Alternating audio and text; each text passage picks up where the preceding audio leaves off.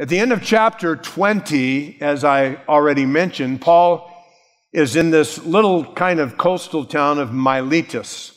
It's about 20 miles south of Ephesus, this big place of many churches, or at least a church with many leaders, and he's been meeting with them. And as we studied from verse 17 of chapter 20 down to the end, chapter 38, Paul called the elders of the church, or the pastors. And he talked about his past ministry, and he talked about his present ministry, and he talked about his future, and they were warned about wolves and so forth. So when you come to chapter 21, it's a continuation.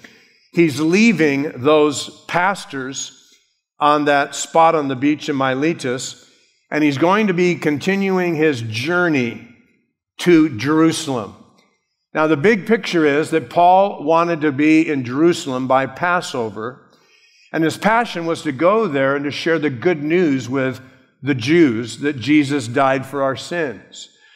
And so the whole focus of chapter 21, and you actually begin to come to the end of the book in chapter 21, where it focuses on Paul going to Jerusalem, his being arrested, his being sent to Rome, and he ends up there in prison in Rome in the end of the book. And so in chapter 21, verse 1, follow with me. And it came to pass that after we were gotten from them. So the them there is a reference to the pastors, the elders, the deacons, or the bishops, or the overseers, as he prayed with them and ministered to them. And notice that we begin also what is known in Acts as the we sections. It says that after we had gotten from them. So that is a reference to Luke himself, the author of the book of Acts. So whenever you have the we sections, it indicates that Luke, the author of the book of Acts, is now traveling along with Paul. So after we had gotten from them, that is the pastors in Ephesus, and we came with a straight course unto Kos. And the day following, we went to Rhodes, which is the island there in the Mediterranean. And from thence we sailed unto Petra, and finding ship sailing over to Phoenice, we went aboard and we set forth. Now, when we had discovered, or when we saw the island of Cyprus on the left-hand side of the boat, we sailed into Syria. Now, this is the Syria where Paul came out of in his third missionary journey and his first missionary journey, and for that matter, his second. All three of his missionary journeys, it's kind of the home base there. And so he says, we landed in Tyre, which is along the northern coast of Israel, and there the ship was unloaded of her burden. And finding disciples, verse 4, we, Luke speaking, tarried there for 7 days. Took 7 days to unload this merchant ship and to reload the merchant ship. And so Paul used this time to find believers to fellowship with. It says there were believers that said to Paul, notice verse 4, through the Spirit, that he should not go to Jerusalem. And when we had accomplished those days, we departed and we went our way. And they all brought us on the way, and the wives and the children, till we were out of the city. And we knelt down on the shore and we prayed. And when we had taken our leave of one another, we took ship and we returned home again. And when we had finished our course from Tyre, we came to Puteoli, and we saluted the brother, and we abode there for 1 day. And the next day we departed, and we came to Caesarea, and we entered into the house of Philip the evangelist, which was one of the 7, and abode with him.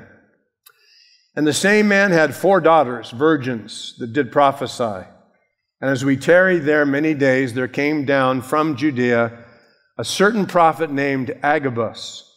And he came unto us. He took my King James Bible has girdle, a better translation is belt. You might read that and think, what is Paul wearing a girdle for? Bound his own hands and feet and said, thus saith the Holy Spirit, so shall the Jews at Jerusalem bind the man that owns this girdle, and shall deliver him to the hands of the Gentiles. And when we had heard these things, Luke includes himself here, we both and they that of the place besought him not to go up to Jerusalem. Then Paul answered and said, What mean ye, to weep and to break my heart? For I am ready not only to be bound in Jerusalem, but to die at Jerusalem for the name of the Lord Jesus. And when he would not be persuaded, we ceased, saying, The will of the Lord be done. Now I'm going to stop right there. Paul has been meeting here in Miletus with the pastors from Ephesus. The journey started out in Antioch. This is known as Antioch of Syria. And they went across Galatia, modern Turkey, sailed from Ephesus. They went up into northern Greece, which is Macedonia, Philippi, Berea. They did the ministry here, came all the way down to Corinth. We have the letters to the Corinthians, 1st and 2nd Corinthians. And then they sailed back, covered through a little isthmus here, sailed back up here. And then they sailed across this top corner of the Aegean Sea, back to Troas, Assos, came down by Kos, and then they ended back up in Miletus. So from Miletus, here's tonight, from the first three verses, they sail by this little island of Kos. They're hugging the coast. They go by the island of Rhodes. I've been to Rhodes a couple of different times, just a beautiful, beautiful little Greek island. And then they sail along the Mediterranean back to what is known as Israel, but this is the northern area today of Lebanon, Tyre, and then they travel down to Caesarea, and then they're going to go to Jerusalem, where Paul is going to be arrested. And that's going to constitute the third missionary journey in the travels of Paul. And you really ought to familiarize yourself with the geography of the Bible and the travels of Paul. I know that may seem kind of boring to some people, but it helps you to kind of get a feel for the areas that Paul has traveled. So verses 1 down to verse 3, as I showed you on the map, they're sailing by Kos, and they come down by the island of Cyprus, and then they come to this area of Tyre.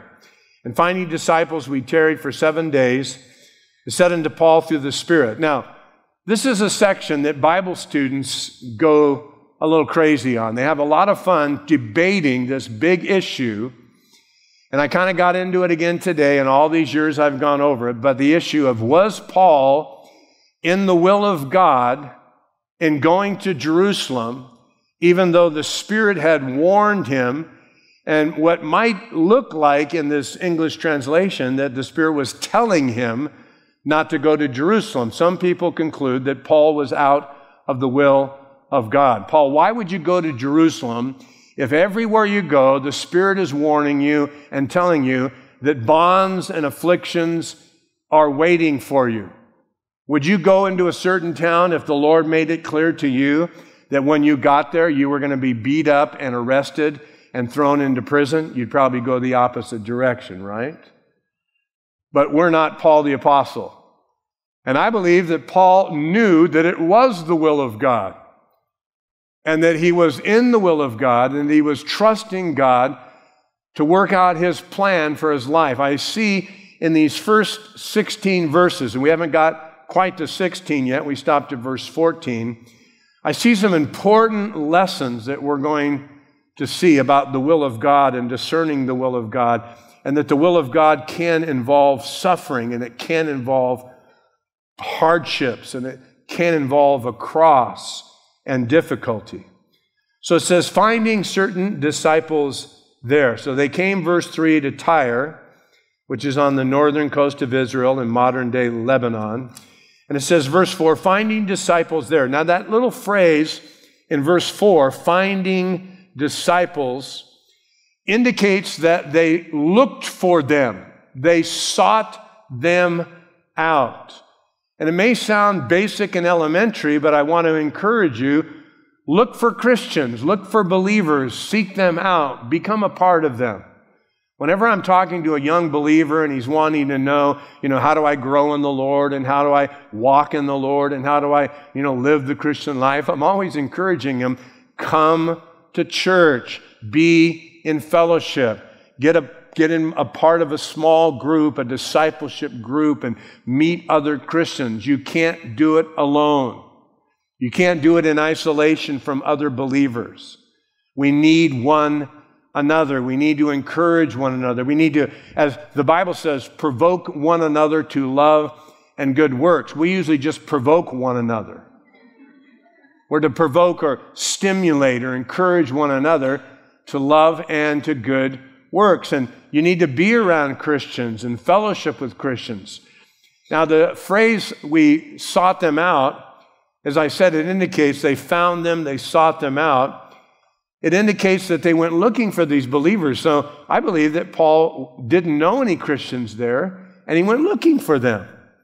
And the minute he found them, they probably hugged, they smiled, they embraced, they talked. And the moment they started sharing together, their hearts were knit together in Christian love. You ever have that experience? You meet a Christian somewhere and all of a sudden I found a brother in Christ. My dad served in the Coast Guard in World War II. And he was stationed in the Aleutian Islands. And as a boy growing up, he'd always tell me his Aleutian Island World War II stories, and he sailed and he was a Christian on this ship, and he didn't have any Christian friends on this ship. He was all alone, so it was just him and his Bible. But he always told me about when he would come into port, that all the guys would get off the ship and they would head right for the places to drink and the houses of ill repute, and they would go do their thing, and he would go alone walking through town looking for a church that might be having a service, or looking for Christians, or looking for believers, because he wanted fellowship. His heart was starving for fellowship. And he said there were those times when we would come into port and I couldn't find any other believers, and I'd go back to the ship all alone, and I would pray and cry and read my Bible and talk to the Lord. But when you're isolated from other Christians, your heart gets hungry. I don't know about you, but even as your pastor, when I haven't been in church in a week or so, or I have to miss a Sunday because I'm somewhere else, I can't wait to get back to this place. I can't wait to worship with you and study the Word with you and pray with you and encourage one another in the Lord. Sometimes do a study of the one another's in the Bible. I'm going to do a sermon series someday, Lord willing, on the one another's of the Bible. The Bible says that we love one another, that we forgive one another, that we pray for one another, that we wash one another's feet, that we bear one another's burdens. It's kind of hard to do the one another's if there's no others, right? So don't be a lone ranger. Find a church. And not only find a church, but in all my years of pastoring, I've seen the benefit of finding a home church. A place where you call home and you're being fed and taught and you're serving and you're giving and you're praying and you're participating and you're part of the fellowship. The word is koinonia. It means joint participation in our fellowship with God and with one another. So I love this picture of Paul. He's bound and determined to get to Jerusalem, but he's not so busy that he can't take the time to stop. And he can't take the time to seek out, verse 4, finding disciples. What an awesome thing that is. And so we tarried there for 7 days, which would indicate that they probably gathered on the Lord's Day, that they were there on Sunday. And many believe that it was 7 days because it took that long for them to unload. He was on a commercial ship, and they would unload the cargo, and then they would load more cargo. And Paul spent that time there with them.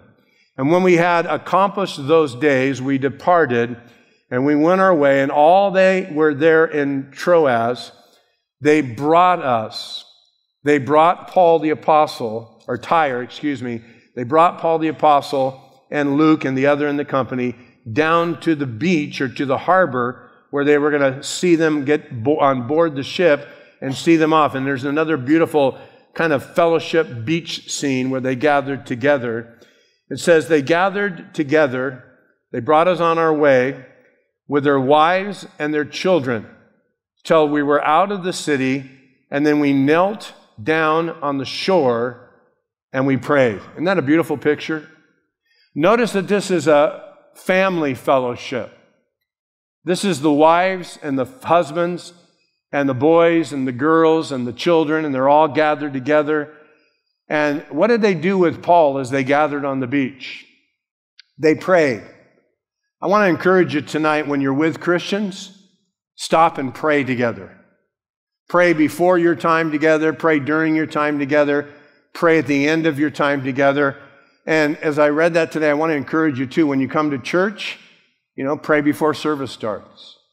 Pray at the end of service. I love when the church service is over and instead of just people running for their life, sometimes it looks like rats fleeing a sinking ship, Thank God I'm free at last, and the doors open and they go flying out. Maybe the sermon's too long or boring, I don't know, but they just want to get out of here. And then there's others that just kind of want to linger, in the afterglow, and we almost have to kick them out of the church and turn the lights off to get them out, But I love that. I think that's awesome. And I love seeing little groups of Christians praying around the sanctuary. And after service is over, if you're with somebody, go, let me pray for you this week, for your week, and let me pray for you. And you pray for me, and we pray for one another. Take the lead, grab some other Christians, and pray the message, and pray what you heard through the Word and what God spoke to your heart. Get little prayer groups and praying one for another. And that's the picture I see here, is all the husbands and wives and all the kids, and they're all kneeling and they're praying on the beach. And I wonder how they prayed. I wonder if they didn't pray selfishly and say, Lord, we just pray that maybe Paul will change his mind and stay a little longer. That maybe the sail will break on the ship and they'll have to spend a few more days so that we can fellowship a little longer together. Lord, we just pray that your will be done, though. And they prayed for Paul and he prayed for them. And it doesn't say it in the text, but I'll bet you anything that there were tears. That they cried and they wept. What they heard in verse 4 is that Paul, through the Spirit, should not go up to Jerusalem. Now, I'm going to say more about this in just a moment, but this is the one point in the book of Acts where people are thrown for a curve, because in the English translation it says that they said through the Spirit that he should not go up to Jerusalem. So when you read that, you would conclude, well, there the Holy Spirit's telling Paul not to go. But in the Greek and in the grammar and the construction of that, and it supports what I believe to be the other references to the problems that Paul would get in Jerusalem, I believe that what is happening is the Spirit showed them and told them that Paul was going to be arrested and he would be persecuted in Jerusalem.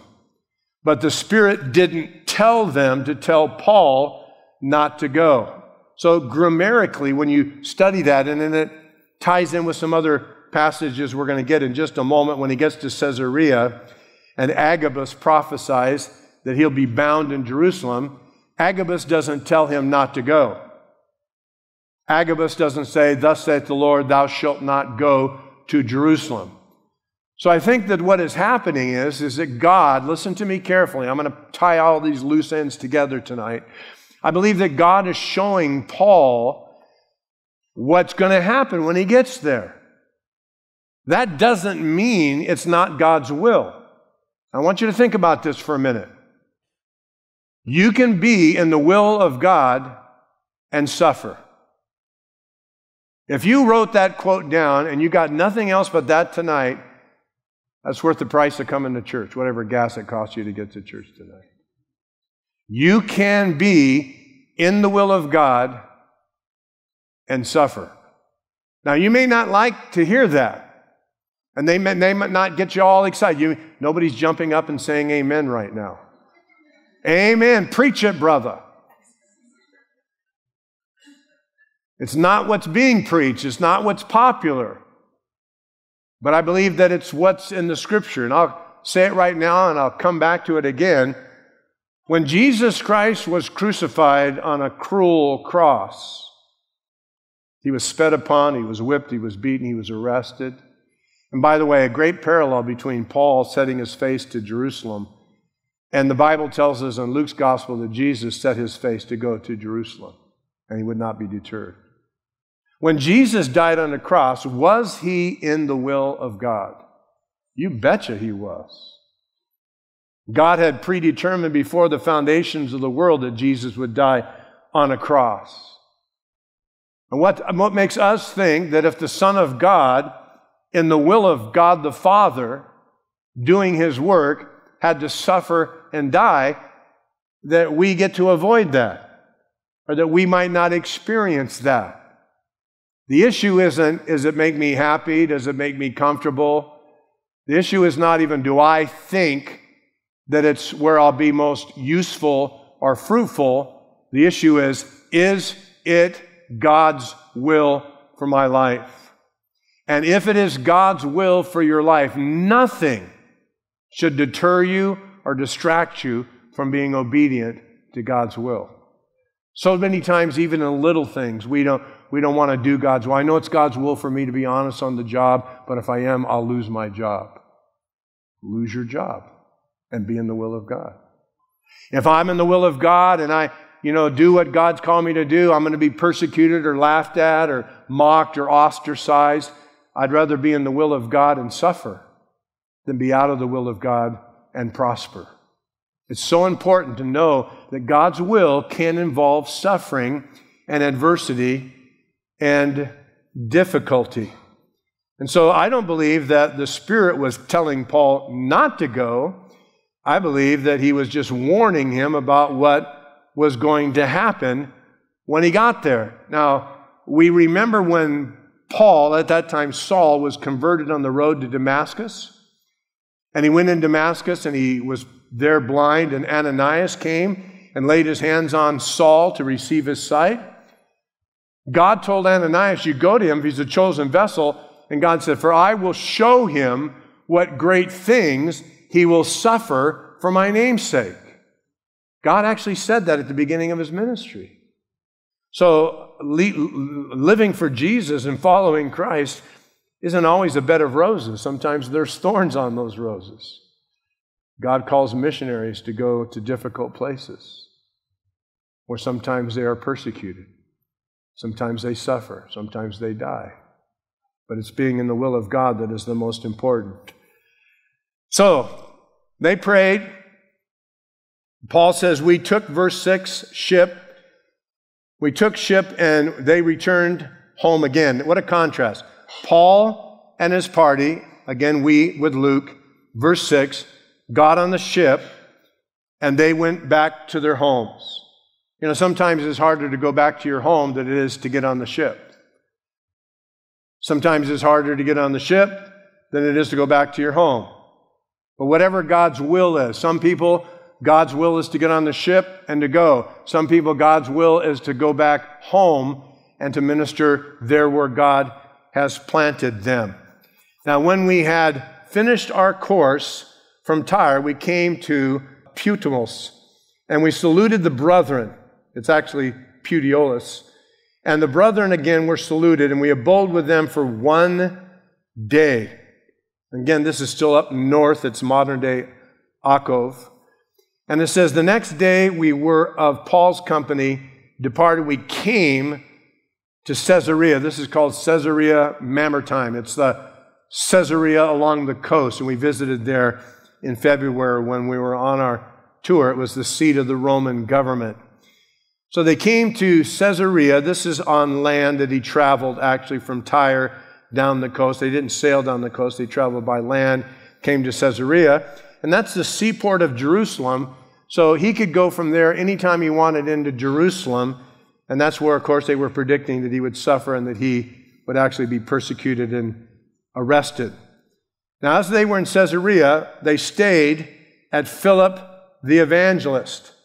Now, again, we come back to Philip. The name Philip means lover of horses. Interesting name. When we first met Philip, you remember in Acts chapter 6, when they chose these 7, we call them deacons or men, to wait on tables. 2 of them we're well familiar with. One of them is Philip, and the other one is the man Stephen, who became the first Christian martyr who died for his powerful preaching. But Philip was the one who went down to Samaria, and God used him in a revival there. And then he went out to Gaza, and he preached to the Ethiopian eunuch who was riding his chariot, and he came alongside to him and shared the gospel from Isaiah, and he baptized him. And then Philip was caught away up the coast. And evidently he landed in Caesarea, and he met a fine young lady to marry. And they got married, and they had children. It says that he had four daughters who were unmarried. They were virgins, which did prophesy.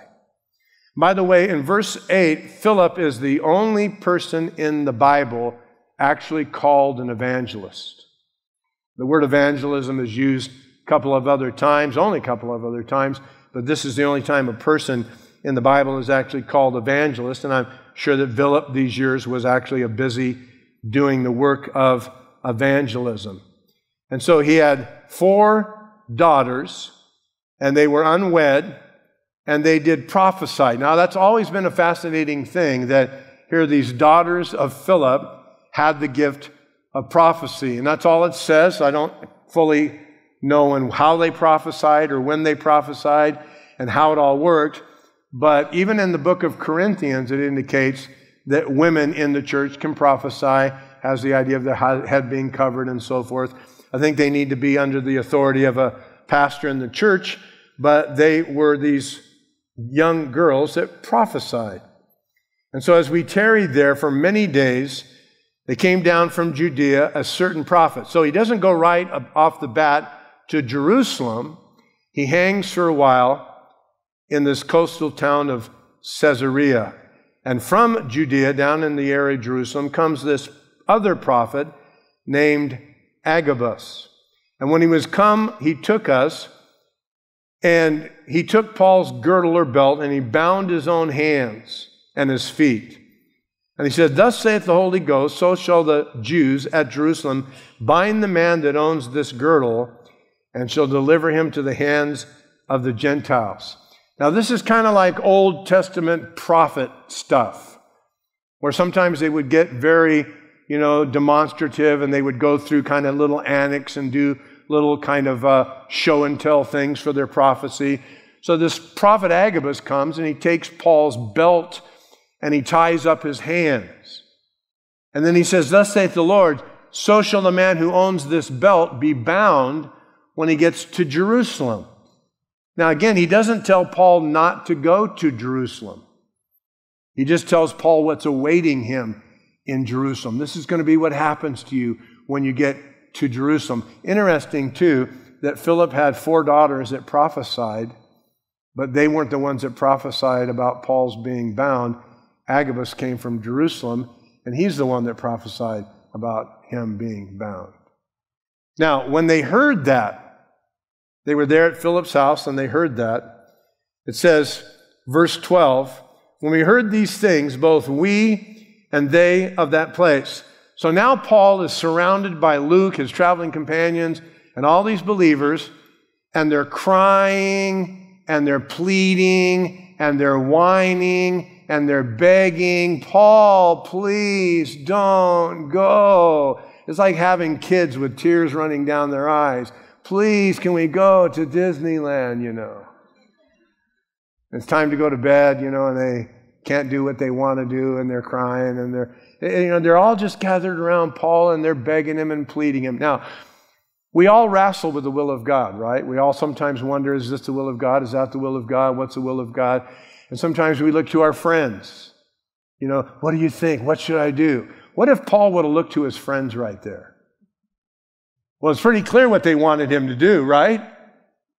"Paul, don't go. We don't want you to get arrested. We don't want you to be in trouble. We don't want you to die in Jerusalem. We don't want you to be put in prison." And they're weeping and they're crying. And sometimes when it comes to the will of God, one of the things that we often do, and it's okay to do that if we're careful about who we go to, we get counsel from people. We bounce things off friends. "What do you think about this?"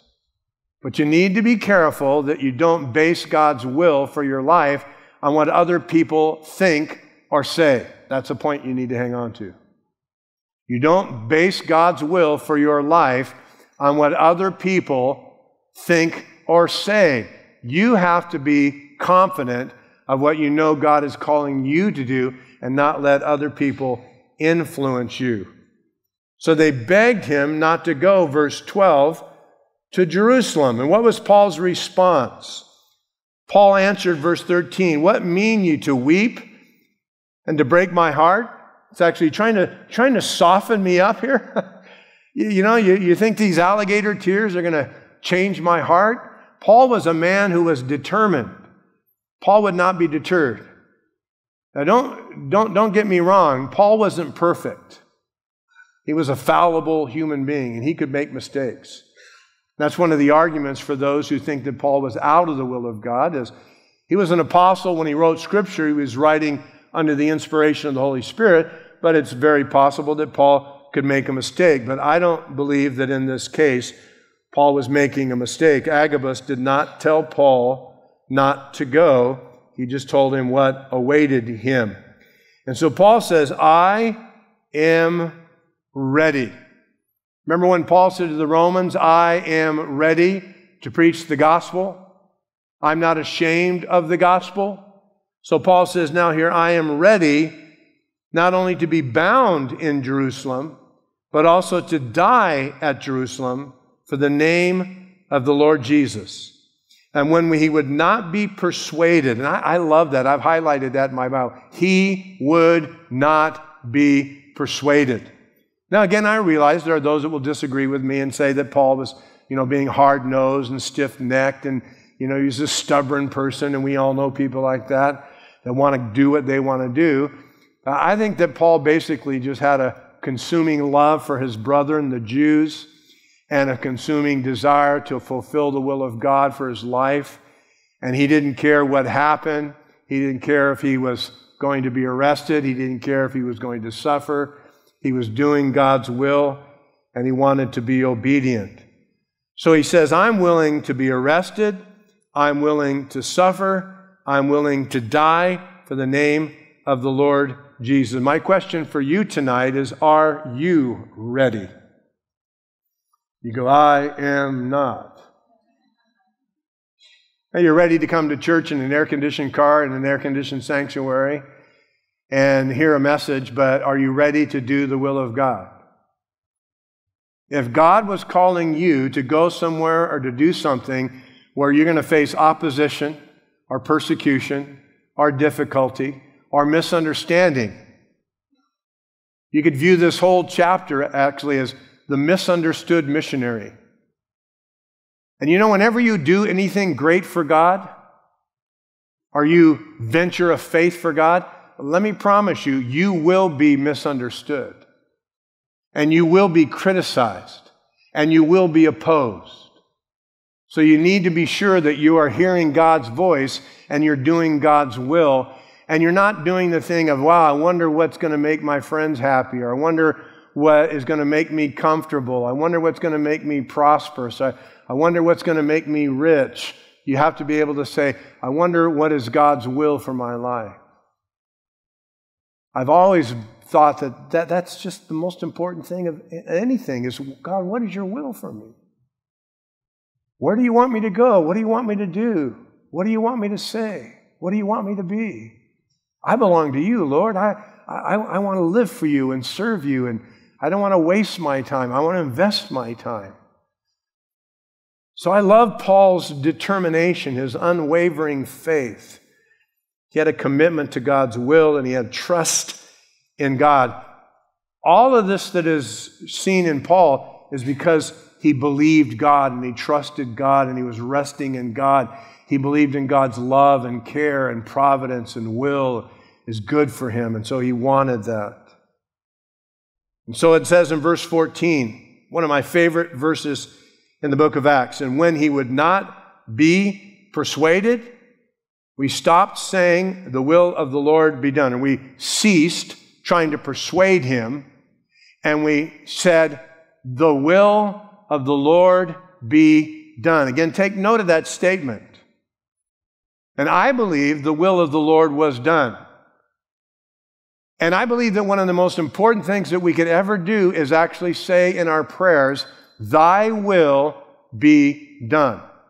Not my will, but thy will. Somebody you love in the hospital, somebody you love is maybe sick, somebody you love is maybe going to die, and we want so bad to see God heal them and raise them up, and you can pray that God would heal them and raise them up, but when you finish your prayer, you need to have enough faith and trust in the providential care and grace and sovereignty of God to say, God, not my will, but thine be done. That's what takes faith. It doesn't take faith to tell God what to do and demand God that I should have a healing or I should get that new job or I should have that raise. What does take faith is say, Lord, no matter what, even if they throw me in this fiery furnace, I will not bow down. I will not bend. I will trust you. Even if they throw me in this den of lions. Daniel slept better in the lion's den than the king did out of the will of God. The king walked in his palace all night, up and down, wore out his carpet, while Daniel had a lion for a pillow. And when the disciples were sent out on the Sea of Galilee by the Lord, and a storm came, and they thought they were going to sink and die, and Jesus came to them in the storm, they were safer in the boat in the storm than they would have been on the land. You're safer in a storm in the will of God than you are on the shore out of the will of God. That's why when you think about your life, your marriage, your job, your children, everything that involves your life, the safest place for you to be is in the will of God. And to know that God loves you and God's in control and that God has a purpose and that God has a plan. And I love that. They said, okay, we stopped trying to pester him and persuade him, and we just said the will of the Lord be done. Now let's wrap this up. I'm only going to get to verse 16, and that's what I had planned on doing. He said, after these days, we took up our carriages, King Jimmy, and it actually means our luggages or our baggage, and we went to Jerusalem. So finally he heads off to Jerusalem, like Jesus, who set his face to go to Jerusalem. And there went with us also certain of the disciples of Caesarea, and brought with them one Mason of Cyprus, an old disciple with whom we should lodge there. Now I want you to take note, at the end of verse 16, or you could put it at the end of verse 17, but right here, verse 16, 17, is the end of the third missionary journey. So there were three journeys, first journey, second journey, third journey. This is the end of the third missionary journey, verse 16. And when he had come to Jerusalem, the brethren received us gladly. Now, why was Paul so set and determined to go to Jerusalem? Well, when you get a chance, read Romans chapter 15, and you read from verse 25 down to verse 29. And Paul shed some light on his desire to go to Jerusalem, and he was collecting in the areas he traveled an offering from the Gentiles to give it to the Jews, to show the Jews in Jerusalem that the Gentiles were one with them and loved them. And we'll pick that up when we continue our study in the book of Acts. But what I want to do is wrap this up and showing that there's a fantastic parallel between Paul, who set his face to go to Jerusalem, knowing that he would be arrested, that he would be tried, that he would suffer and be in prison, and the parallel of Jesus, who set his face to go to Jerusalem, knowing that he would be arrested and that he would be tried and that he would suffer on the cross for the sins of the world. And the lesson that's so important for us is to know that you can be in the will of God and suffer. Now, there was pressure from Paul's friends not to go. And the first reason that Paul got pressure from his friends, because his acquaintances or his friends demonstrated the all too common inclination of being quick to know God's will for someone else. Isn't it funny how we know God's will for other people? That's not God's will. That's not God's will. And other people know God's will for us? How quick these people that surrounded Paul seem to know, that's not God's will for your life. And it's like, well, thanks for telling me, And I think God has your phone number. And God can speak to your own heart.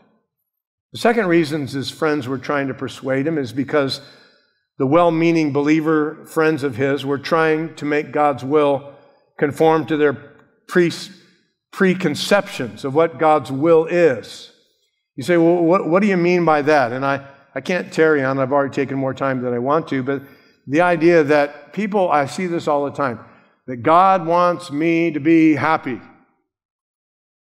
I'm not happy.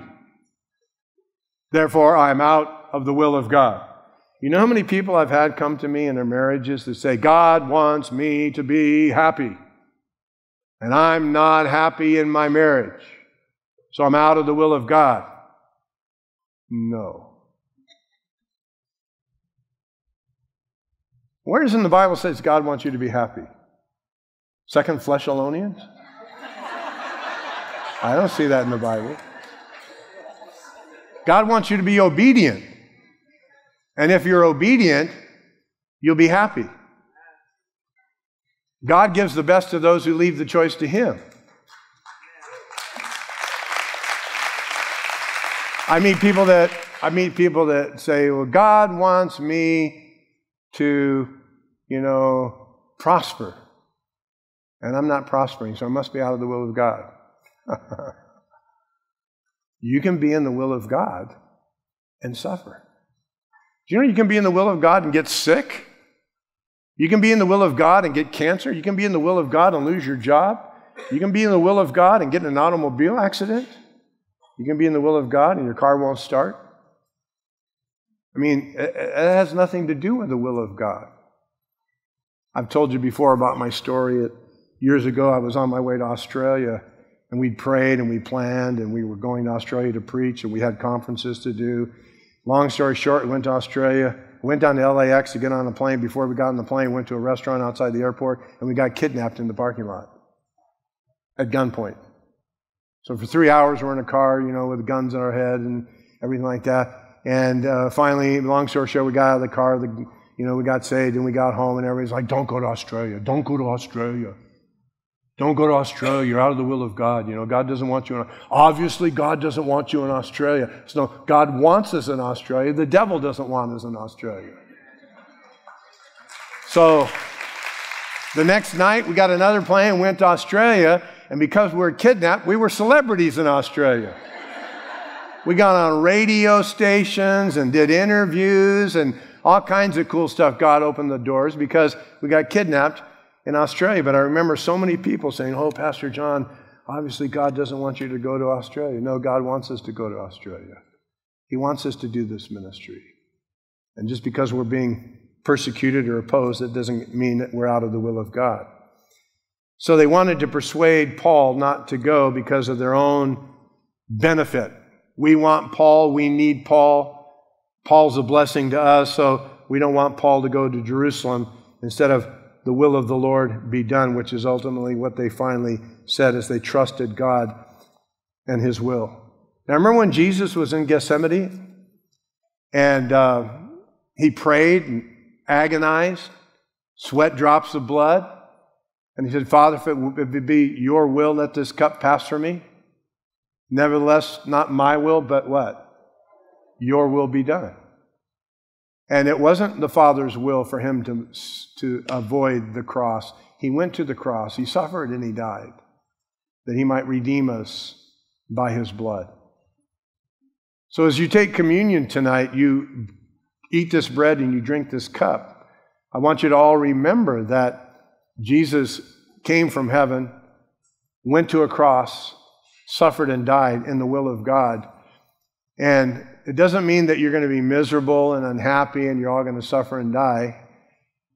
But it means that the best place for us to be is in the will of God, doing the work of God.